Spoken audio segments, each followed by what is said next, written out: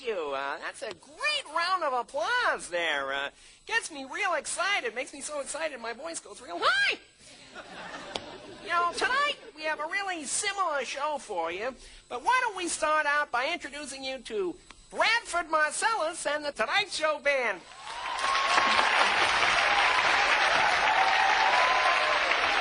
Let's get right to the news. Here's some of the headlines that are happening around our country. People are sending them to us. First headline, crazed gunman mows down 15 in post office. Aren't these people taking this Elvis stamp thing a little too seriously? All right. Second headline says bank robbed, 4 security guards killed. And well worth the $3.35 an hour, I must say. Anyway, let's get started. My first guest is the first bald person to win a Grammy since Isaac Hayes. Please welcome Sinead O'Connor. Come on out here, Sinead.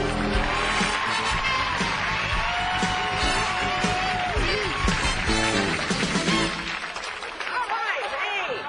Sinead, let's rise for the singing of our national anthem, huh?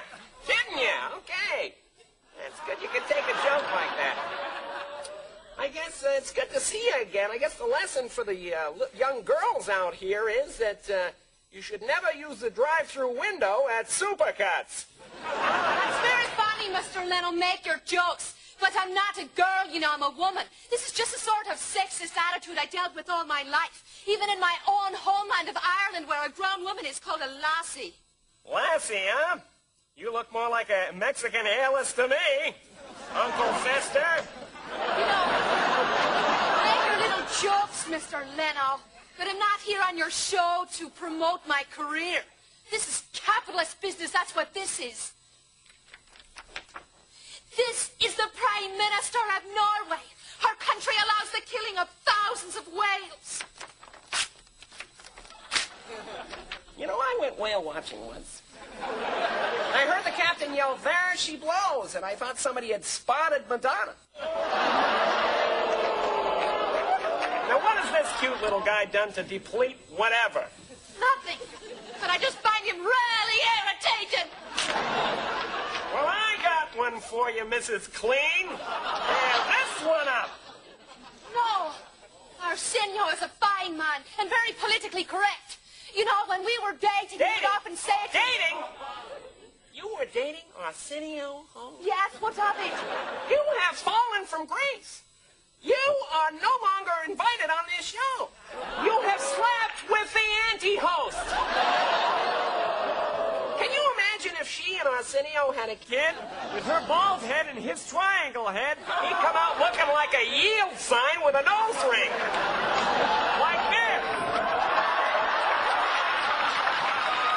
That is it. I'm leaving.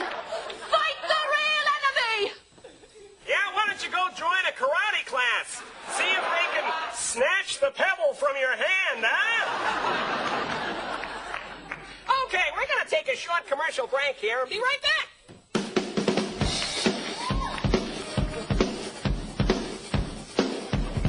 Hey, hold on. Hold on here. Wait a second. What happened to Branford and the band? Oh, snap. They had to run off early. They had to do the Arsenio Hall show. That's it. They're banned. They're banned. The band is banned. I don't care. I don't need them anyway. I don't. As long as I still have my audience, right?